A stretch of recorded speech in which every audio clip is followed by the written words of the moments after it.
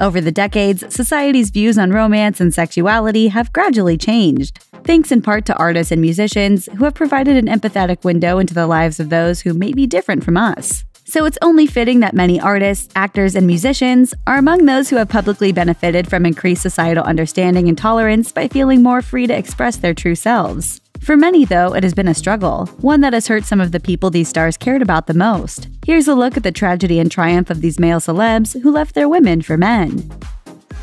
Ricky Martin. Singer Ricky Martin came out by releasing a statement on his website in 2010, writing, "I am proud to say that I am a fortunate homosexual man. I am very blessed to be who I am." It was a shock to some of his female fans, but not to his longtime girlfriend, Mexican TV host Rebecca de Alba. Martin referenced their 9-year relationship, telling Vulture, "I had this woman who was amazing. Unfortunately, we don't talk anymore, but she was amazing, and she was powerful, and she knew about me. She knew I was gay, but we were together." After dating both women and men through the 90s and early 2000s, Martin met the love of his life, Swedish artist Johan Josef, in 2016, marrying a year later in a secret ceremony. Alan Cumming.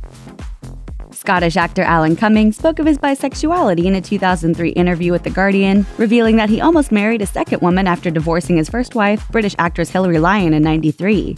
After a period of what The Guardian described as, quote, "a wholeheartedly hedonistic lifestyle," Cumming settled down with graphic artist Grant Schaefer, whom he married in 2007, according to People. Years later, Cumming further clarified himself, telling Instinct magazine, "I still define myself as a bisexual even though I have chosen to be with Grant. I'm sexually attracted to the female form even though I am with a man, and I just feel that bisexuals have a bad rap."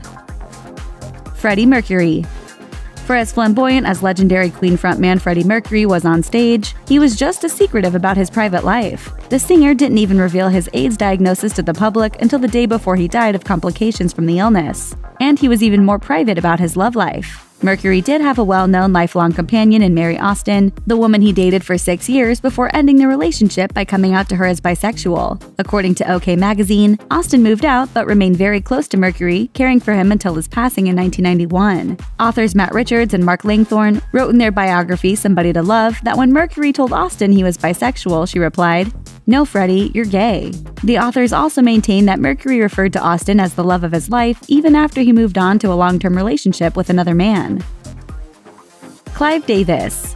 While he's perhaps one of the celebs who's more open about his private life, in his 2013 memoir, The Soundtrack of My Life, Clive Davis described his sexual awakening. While married to his second wife, Janet Adelberg, Davis had a drunken intimate encounter with a man, writing, "Was I nervous? Absolutely. Did the heavens open up? No, but it was satisfying." After that, he separated from Adelberg and pursued relationships with both men and women. Davis has been in 2 long-term relationships with men since 1990, neither of whom he has ever publicly named. Elton John.